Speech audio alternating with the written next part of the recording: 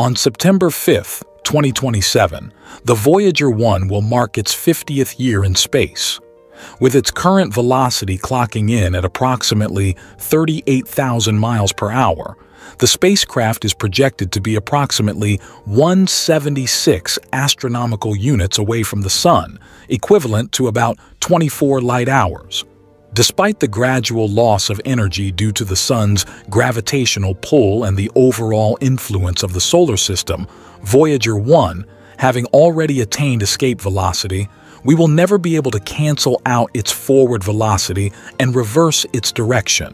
Scientists are now saying that the Voyager 1 probe is starting to lose contact, and in just a few years it will fall silent forever, ending communication with humanity. After that, its journey through space will be completely lonely. Over the next billion years, Voyager 1 will continue its solitary voyage through the Milky Way galaxy. Despite the immense distances it travels, the universe is even larger, and the boundary of our observable universe is beyond comprehension. However, scientists have recently shared some fascinating and even terrifying predictions about what Voyager 1 will encounter during its silent voyage for billions of years and beyond. They also revealed that the very last thing Voyager 1 will encounter on its journey is actually moving toward us. So, what is this final encounter? Why is it coming toward our solar system? And what is the silent death of Voyager 1 that scared everyone? Well, since its first journey from Earth, it has now covered over 15 billion miles, surpassing the heliosphere, the outer region of the Sun's influence. Right now, Voyager 1 is traveling through interstellar space. The interstellar medium might seem like empty space, but when Voyager 1 entered this region, it recorded some strange sounds. This interstellar region is mostly empty, but there are interstellar clouds or plasma waves which are the remnants of dead stars floating in space. Surprisingly, Voyager 1 encountered two of these interstellar clouds after entering this medium.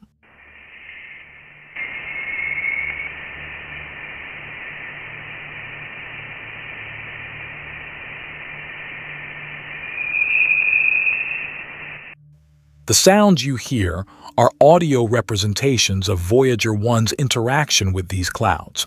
They're actually data from plasma waves converted into sound. You can clearly see the two instances when Voyager 1 passed through these plasma waves. Apart from this, the interstellar medium remains quite empty. Voyager 1 will continue its journey through this region for around 300 more years.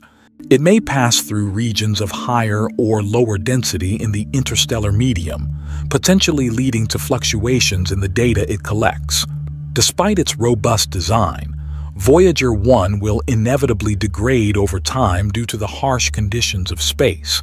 Cosmic radiation, micrometeoroid impacts, and the gradual decay of its power sources will eventually take their toll on the spacecraft's systems.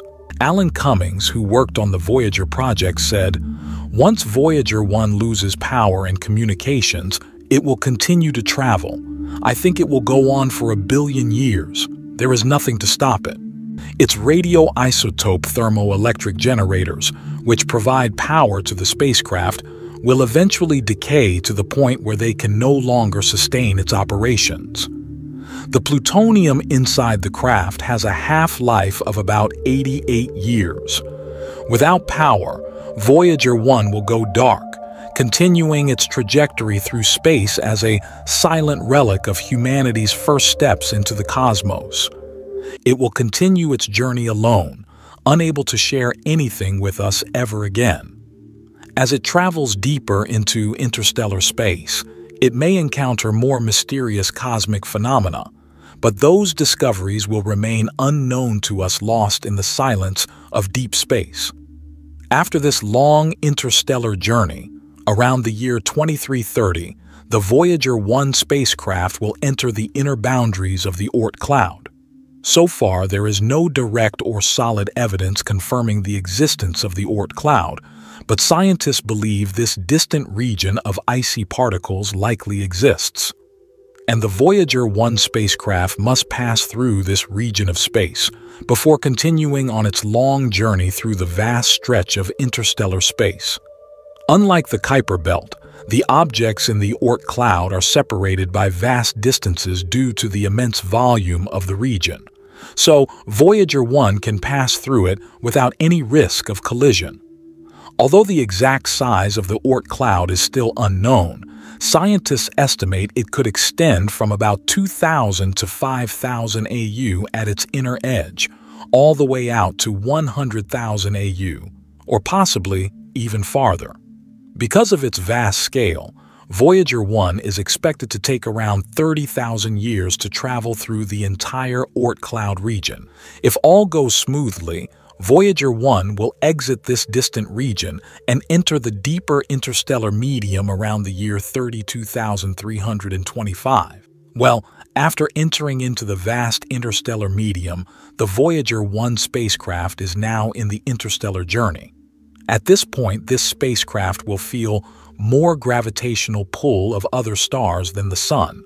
The direction in which Voyager 1 is moving right now is aimed towards the constellations of Ophiuchus. Well, during the journey towards the Ophiuchus constellations, the spacecraft will encounter with a star named Gliese 455, a red dwarf star in the constellation Camelopardalis. Voyager 1 will pass within 1.6 light-years of Gliese 445, and this will occur in approximately 40,000 years. However, the interesting thing is that Gliese 445 itself is moving toward our solar system. After Voyager 1 passes near Gliese 445, it will continue drifting in the same general direction toward the constellation Ophiuchus. It will not approach any other known star closely for many tens or even hundreds of thousands of years. Over the next millions of years, its trajectory will slowly curve as it orbits around the Milky Way. It will slowly orbit the center of the Milky Way just like stars do, completing one orbit roughly every 250 million years. In front of it, mostly nothingness and a lonely, uneventful journey. Voyager 1 and 2 are estimated to exist for more than 1 trillion years, so they are immortal human artifacts. When the Sun runs out of fuel in about 5 billion years, all living species, mountains, seas, and forests will have disappeared long before its expected destruction. It will be as if we and all the amazing and extraordinary beauty of planet Earth never existed. But amazingly at that time, the 2 Voyager spacecraft will still be floating in space, awaiting discovery by an advanced alien civilization for whom the messages on the golden records were intended. Only those records will likely remain as testimony and legacy of Earth, a kind of objective immortality. Religious and spiritual people can find solace in the belief that God or an afterlife waits for them after death. For the secular, hoping that someone or something will remember humanity, any wakeful and appreciative aliens will have to do. Ultimately, the fate of Voyager 1 is to drift indefinitely through the vast expanse of space, a silent ambassador of humanity's curiosity and spirit of exploration. While its journey may eventually come to an end, its legacy will endure, inspiring future generations to reach for the stars and explore the unknown. That's the end of this video. If you found it interesting and informative, let us know your thoughts in the comments. We'd love to hear from you. Also, if you'd like to support our work, you can do so by purchasing our t-shirts or donating via Super Thanks. Your support helps us create more amazing content. Thank you for watching.